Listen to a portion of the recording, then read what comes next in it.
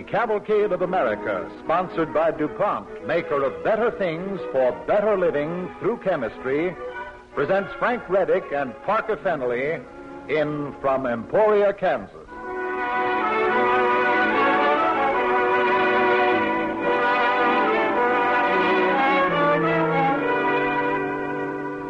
People have different ways of saying something is American. They say as American as apple pie, or as chewing gum, or as the comic strips, or as the corner drugstore. All these things are characteristically American, there's no doubt. But we are here concerned with something more truly and more proudly American than any of these.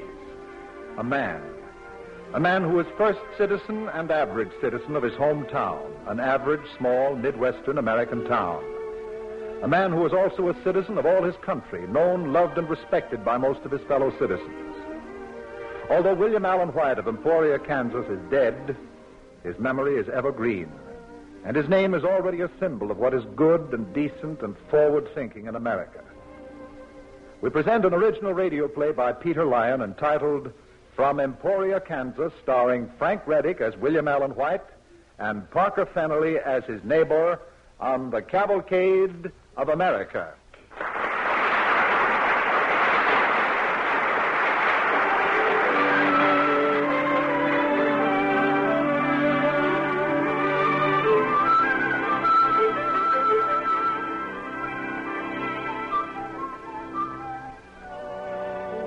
The new editor hopes to live here until he is the old editor, until some of the visions which rise before him shall have come true. He hopes always to sign From Emporia after his name when he's abroad, and he trusts that he may so endear himself to the people that they will be as proud of the first words of the signature as he is of the last words. The new editor of the Gazette is in the newspaper business to make an honest living and to leave an honest name behind.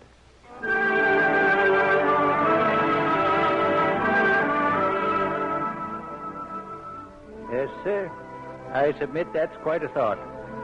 That was what Will White wrote in his first editorial in the Gazette in 1895. I wonder if there's anybody who can look back 50 years to when he was a young man and say, yes, I wrote that, and I've lived up to every word of it, too. Matter of fact, I was around the day Will White started himself off on the road to getting famous. Those were bad days for farmers.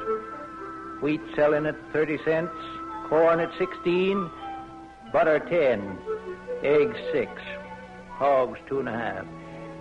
In Kansas, we were all pretty sore. And most of us were sore at Will White because of the editorials he wrote in his Gazette calling us all failures. And there we were on Commercial Street. And there he came, down from the post office, arms full of mail and newspapers. Silly Willie, we called him. Hey, Silly Willie. Here comes the big success. Knows how to tell us all what to do. Hey, Willie, I hear you think we're all failures. Got any new advice for farmers, Willie? Now, fellas, I don't. Well, loosen up, Willie. Tell us all about it right here. Yeah, tell us what's the matter with Kansas. Go on. Well, if you wouldn't all shout at once, I'll tell you soon enough. The trouble with Kansas is... Oh, write it, Willie. Write it. Yeah. All right, I will. If you've got the brains to read, you'll see it all in the Gazette tomorrow.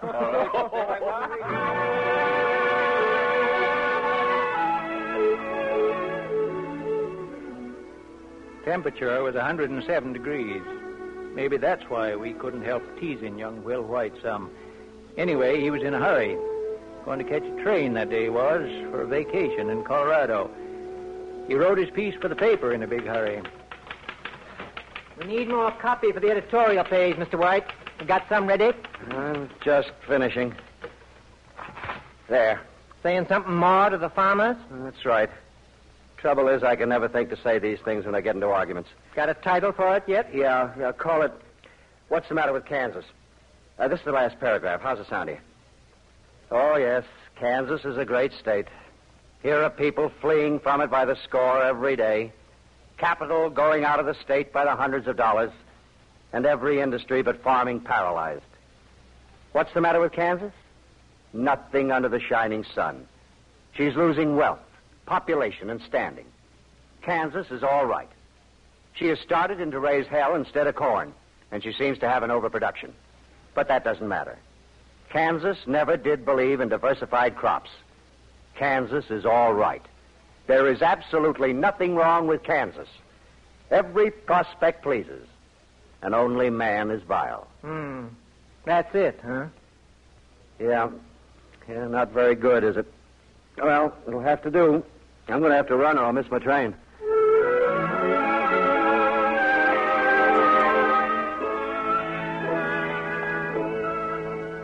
And Will White went off to Colorado for his vacation.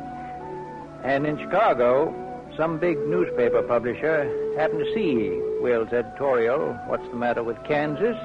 And he printed it. And then a big publisher in New York, he printed it. And then about 200 Republican papers all over the country, they printed it.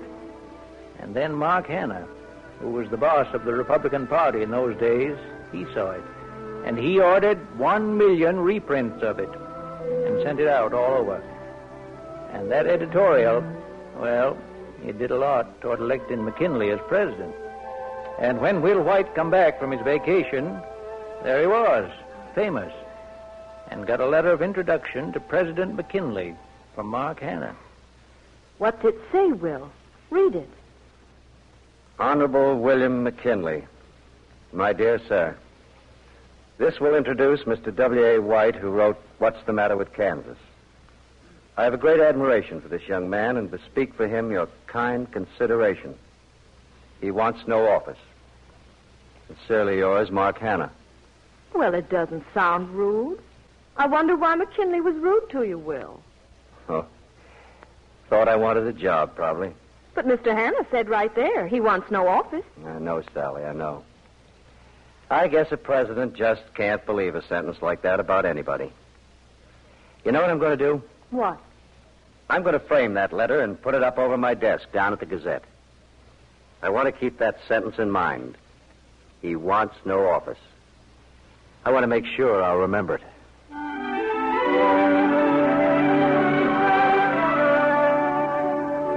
And he did. Will White remembered that rule all his life. It must have been hard sometimes, too, knowing the people he did. McKinley there was, and Cleveland, and Teddy Roosevelt, all the presidents, Wilson, Hoover, Coolidge, he knew them. And they signed their pictures to him, and he framed them and hung them up on his office wall. To some of them, he was more than just a country newspaper editor that they gave their autographed pictures to. I remember one evening in spring, quite a time ago it was, sitting on the porch, reading the Gazette after supper, my wife next to me. Sounds like a nice lunch. What's that, Herb? Little item here in the Gazette. Yes? Says, W.A. White lunched with the president's family a day or two ago. He says they had oyster soup, broiled chicken, mashed potatoes, string beans, boiled with salt pork in the old-fashioned way, and baked apples. That in the White House. I guess so. I guess if you have lunch with the president's family, you have it in the White House. That meal sounds like it might have been served in Emporia.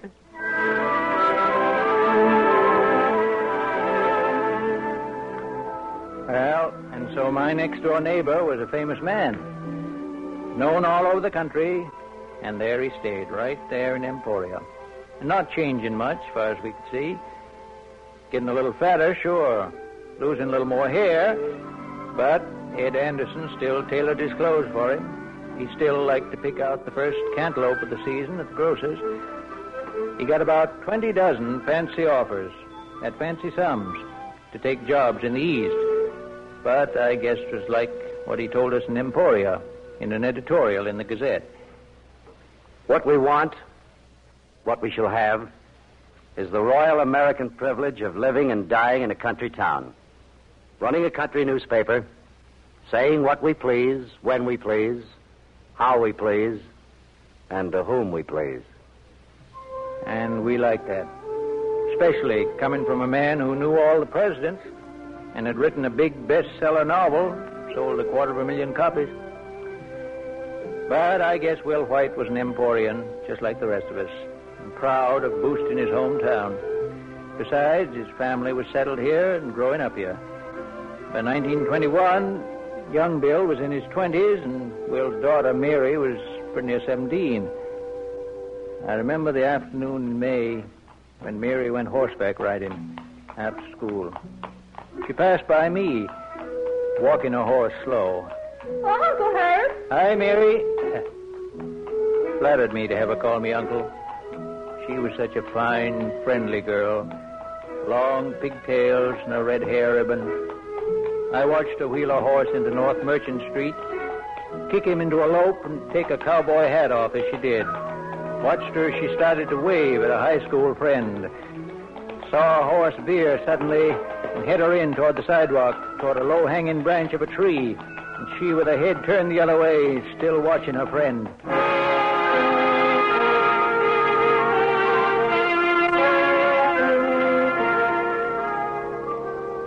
Well, we carried Mary back to her home. Police stopped all traffic. Charlie O'Brien, the traffic cop, he stood up at the head of the block. Telephone company stopped all incoming calls so that everything would be quiet while Doc Von Cannon did his best for her. A few days later, Will White sat in his office writing, and I guess it was one of the few times the door was ever closed. She was the happiest thing in the world. And she was happy because she was enlarging her horizon. She came to know all sorts and conditions of men. Charlie O'Brien, the traffic cop, was one of her best friends. W.L. Holtz, the Latin teacher, was another. Tom O'Connor, farmer, politician. And Reverend J.H.J. Rice, preacher and police judge. And Frank Beach, music master, were her special friends. And all the girls, black and white, above the track, below the track, in Pepville and Stringtown, were among her acquaintances. She loved to rollick. Her humor was a continual bubble of joy. She was mischievous, without malice, as full of faults as an old shoe. No angel was Mary White, and an easy girl to live with, but she never nursed a grouch 5 minutes in her life. Her funeral yesterday at the Congregational Church was as she would have wished it. No singing, no flowers, except a big bunch of roses from her brother Bill's Harvard classman. Heavens, how proud that would have made her. And the red roses from the Gazette forces in vases at her head and feet, the Lord's Prayer by her friends in high school. And that was all. A rift in the clouds in a gray day threw a shaft of sunlight on her coffin as her nervous, energetic little body sank to its last sleep. But the soul of her, the glowing, gorgeous, fervent soul of her, surely was flaming in eager joy upon some other dawn.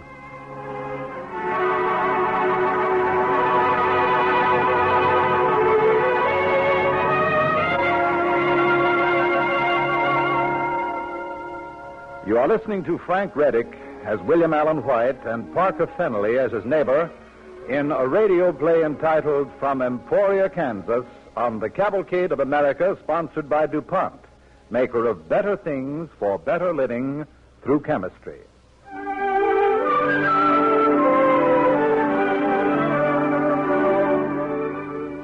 Our cavalcade tonight is a radio appreciation of a man who was at once an editor of a small country newspaper, a political pundit, a confidant, friend, and biographer of presidents, the author of a best-selling novel, a politician, a propagandist, a well-traveled and cultured gentleman of the world, a discerning critic and an intimate of everybody from the corner drugstore to the White House. But always William Allen White's closest friends were his fellow Emporians, his neighbors. Always his editorial judgments were keyed to the closest possible approximations of what his fellow Americans were thinking.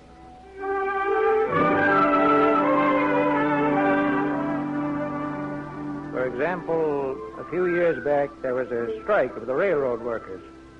It was during peacetime. It wasn't like today when there's no excuse for any strike. The strike I'm talking about, I guess Will White was about 75% in favor of the strikers. After all, Emporia is a railroad town. Storekeepers had signs in the windows announcing they were 100% for the strikers. About that time, Will White was in his office, chewing on his red fountain pen, when one of the reporters came in. Oh, Gene. Mr. White, something just came over the wire from Associated Press. Thought you might like to have a look at it. Over the wire? Oh, what's it about? Hey, Thought that might make you sit up. this dispatch says Governor Henry Allen has ordered all the storekeepers to take those signs supporting the strikers out of the windows. That's what I thought it said. What the deuce is Henry up to? If a man can't say what he thinks without disobeying the law... Well, I tell the printers you've got your subject for tomorrow's editorial. Now, you wait a minute, Gene. We're going to try something right here and now. Have the printers make up a sign saying that the Gazette supports the strikers. Let's see. Supports the strikers... Has Henry gone out of his mind? Supports the strikers 49%. We'll start, and then we'll see where they go up a point a day, huh? I don't understand it. Now, if the strike lasts until tomorrow, we'll put up another, saying we support them 50%. Next day, 51%. If 49% sympathy is permissible, in the next 50 days, we'll see just where violation of the law begins. Good. I see. I thought Henry was wrong enough opposing the strike. Now he's moving in on free speech and a free press.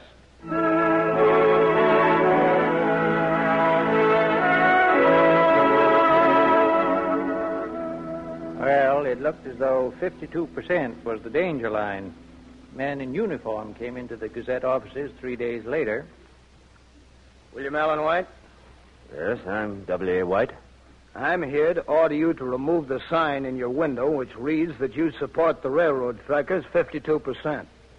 No, I'm afraid that I can't fall in with your request. I don't know the law which forbids me to display my opinions on any matter such as this one. Sorry, Mr. White. I'll have to place you under arrest.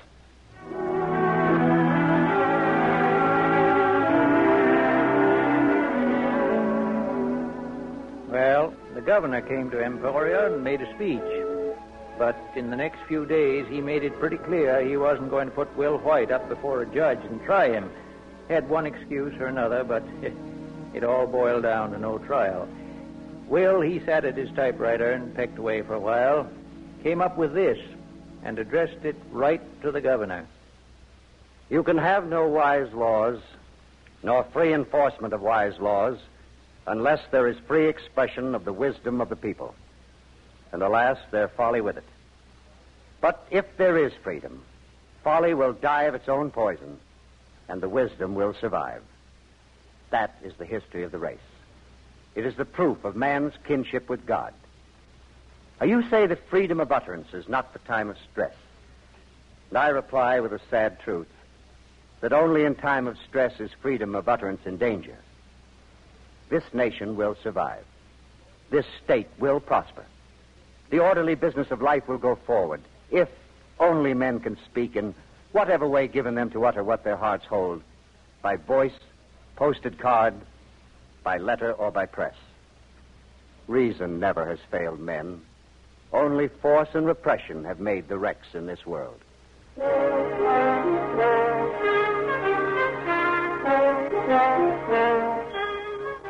They gave Will White the Pulitzer Prize for that editorial, and they dismissed the case against him. But it wasn't the last fight he got into, not by a long shot. There was the day when he got back to Emporia from the state capitol at Topeka, and his wife met him in the home. You look tired, Will. Yes, I am tired, and that's a fact, Sally. I've been fighting. Fighting? Whatever about? The Republican Party got together on a candidate for governor. So did the Democrats.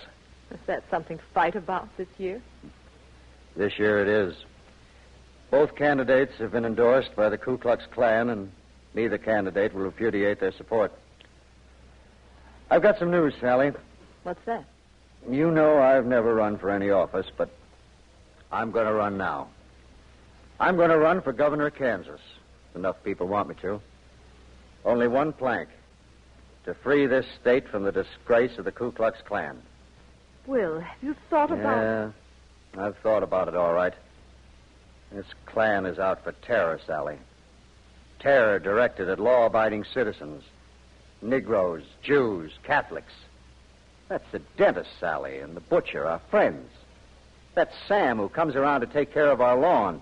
Little Peggy, such a friend of Mary's.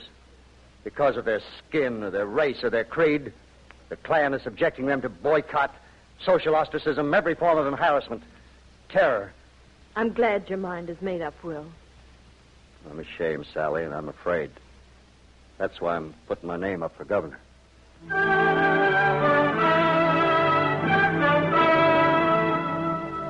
Didn't win the race for governor, Will didn't, but he sure knocked the Klan into a cocked hat as far as Kansas was concerned. Yes, sir, that's what a good newspaper editor can do for his community. It was an American talking when Will White said, "To make a case against a birthplace, a religion, or a race is wicked, un-American, and cowardly." A man of Emporia, a man of America, a man with the kind of conscience and the kind of wisdom who could be chairman of the Committee to Defend America by Aiding the Allies. Will White began to listen to the news on the radio in those days. Off the beaches of Dunkirk, it would now appear that out of what was apparently slated to be a full-scale disaster for the British, they will be able to extricate at least the bulk of their men. Their arms and armor, however, are lost forever to the triumphant Nazi. I think we'll be able to persuade both parties to keep any plank against aid to Britain out of their platforms. I'm beginning at the age of 73 to discover what the word desperate means.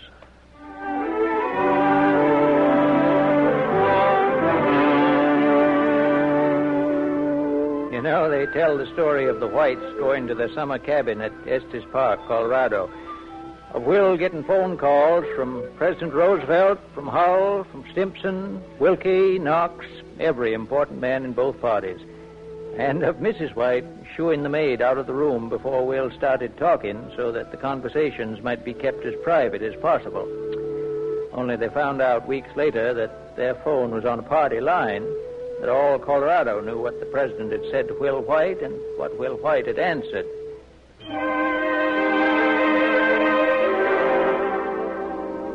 And now it's evening, set on the lawn here beside me. From here we can just see Will White, his fat little body sprawled in the hammock on his porch, his wife in the rocker beside him.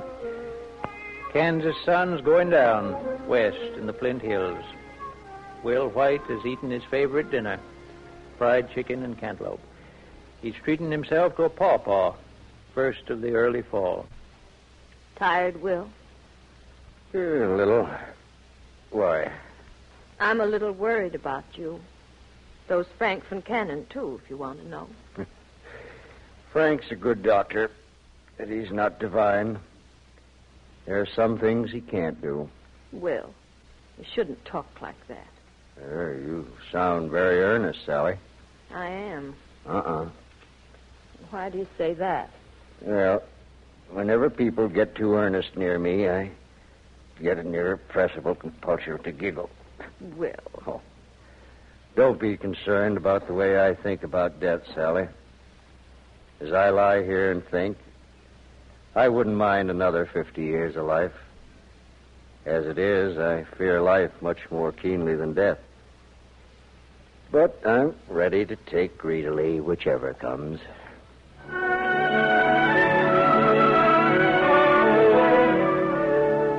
Well, Will White is dead now. I don't know about folks in other parts of the country, but in Emporia, we still remember him. And I guess we will for quite a spell.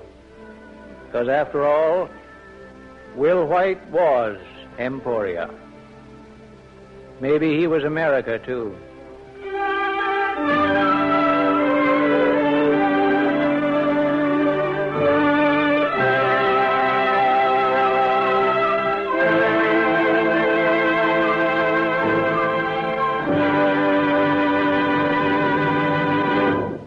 Thank you, Frank Reddick and Parker Fennelly.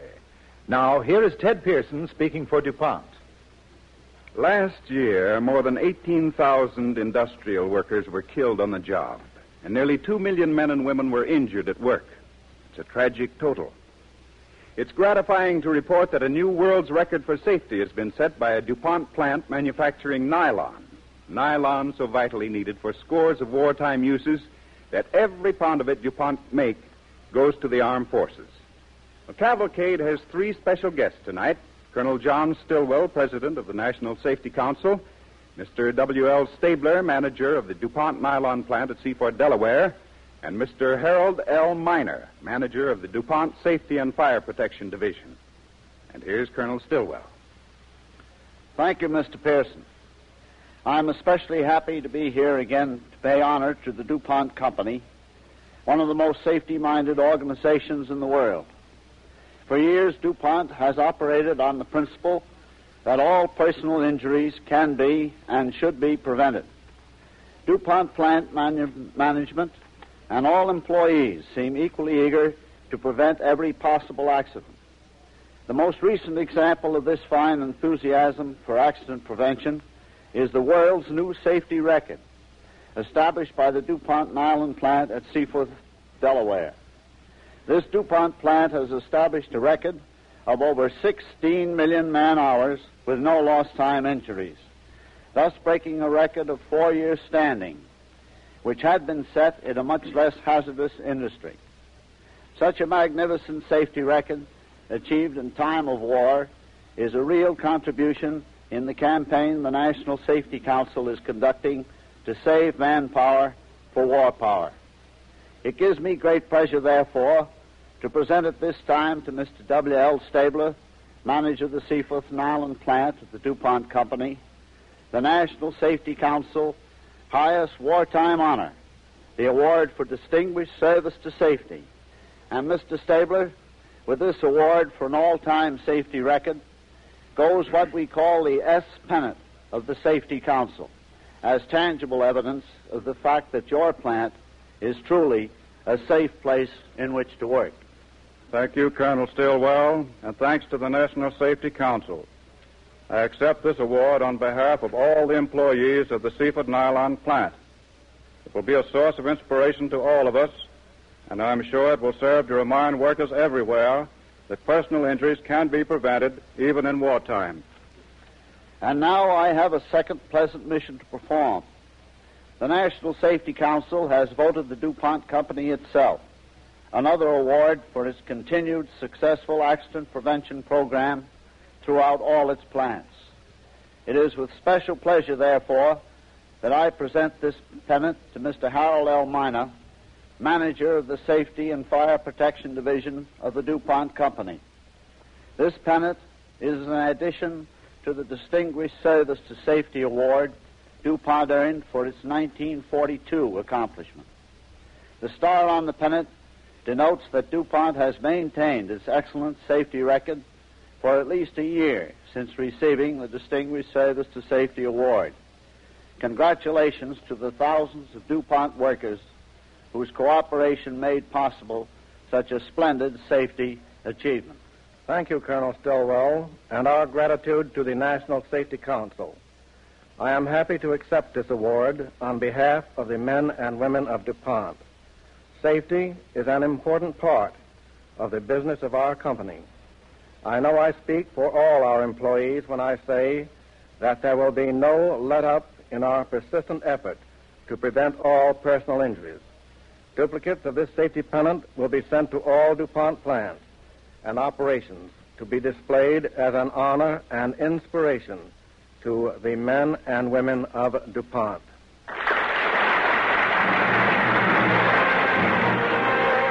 Next Monday evening, Cavalcade presents Boomerang, the fantastic story of a Japanese destroyer that was captured by Americans and in their eager hands became for Japan a terror of destruction.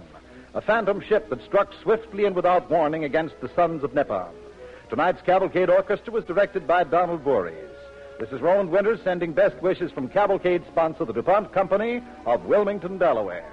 The Cavalcade of America came to you from New York. This is the National Broadcasting Company.